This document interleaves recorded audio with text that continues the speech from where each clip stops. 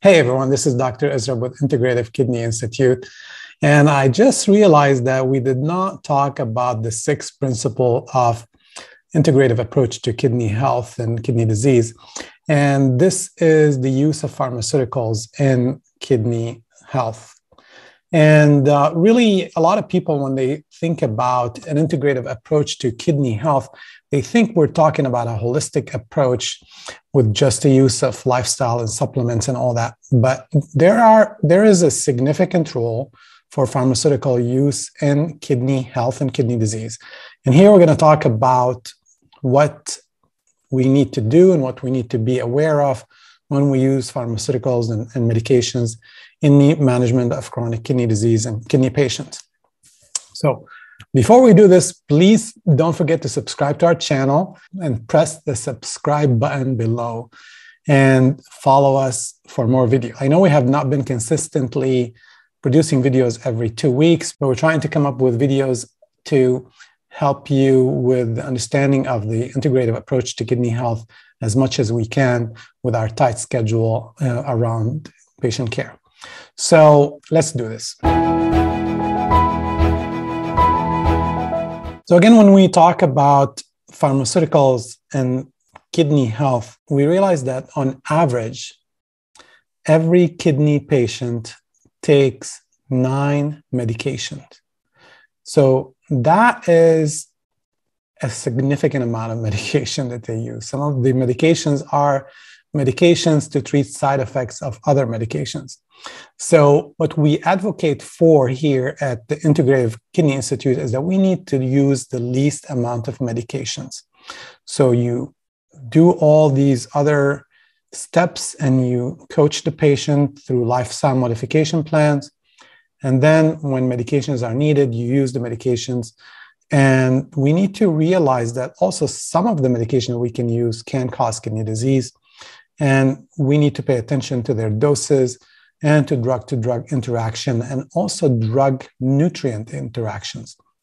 So when you think about the long list of medications, it's too long to even go through. There are medications that can cause kidney injury. So some of them can lead to decreased circulation to the kidneys. Some of them can cause vascular damage in the kidneys. And some of them can lead to inflammation and autoimmune acute glomerulonephritis. Some of them, like hydralazine, for example, is well known to cause vasculitis or inflammation in the blood vessels in the kidneys. And some medication can cause acute interstitial nephritis. This can be related to some genetic predisposition and the use of medications. And some medication can just cause acute tubular injury. And there are some medications that can also cause blockage of the urine outflow. They can cause crystal formation and lead to blockage and what we call post-renal disease. Pay attention to Bactrim. Bactrim is really one of those most horrible medication to use in kidney patients. And it's used commonly for any UTI or any procedure. It's commonly used, and I want to make sure that people are aware that Bactrim should not be used, especially in advanced cases of kidney disease. So, and then we have to pay attention to the doses because as kidney disease progresses, a lot of these medications are excreted by the kidneys, and we have to adjust the doses accordingly. There are a lot of guidelines for medication changes, what formula to use. A lot of pharmaceuticals company uses the old-fashioned Cockcroft Gold formula, which estimate creatinine clearance, which pay attention. The reason here, I think, is because it included tubular excretion of some medications, but it's not really clear which formula you should use for adjusting the medication. So for us physicians, we use the CKD EPI formula to estimate kidney function. But many pharmacists, they use the Cockcroft Gold formula. At any rate, these formulas have minor differences between them. But if you're in doubt, you can always plug in your medication and look the doses. And here's one of the websites I use often, and there's many apps available for you.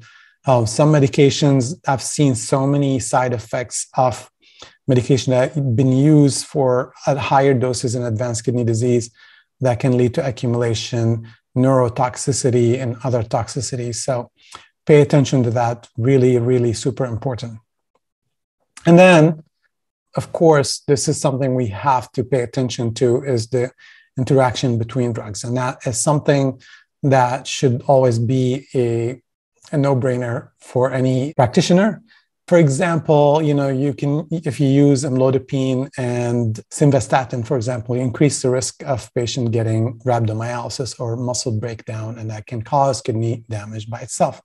So there is also a website that you can use and check for interactions between drugs and drugs. Pay attention especially to transplant medication. Many of those transplant medications interact with so many medications that can raise their levels and cause damage to the kidneys and other damages.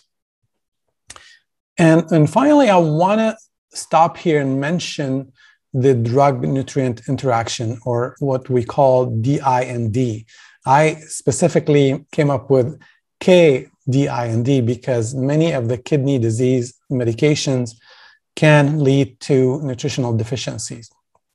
And I listed a few of them here for you, but pay attention to beta blockers and their effect on melatonin, and they need to have more adequate stores of CoQ10 to work properly and not cause any cardiac suppression or cardiac malfunction.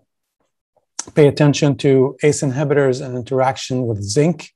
And of course, we all know about CoQ10, which I think is really an essential supplement for patients with kidney disease in general. So there are many books written about this. This is one of my references that I use and go back to often to see if the medication has any drug-nutrient interactions. Also, this book also can give you, and I don't have any affiliation with this book, but it gives you a lot of idea about drug interaction with some supplements if you're using supplement for the patient. So, of course, do not change your medications without checking with your provider. I hope you liked this video. If you liked it, please don't forget to press the subscribe button and the like button, and follow us on Facebook, on Twitter, and on Instagram at Integrative Kidney, and on our website, www.inkidney.com.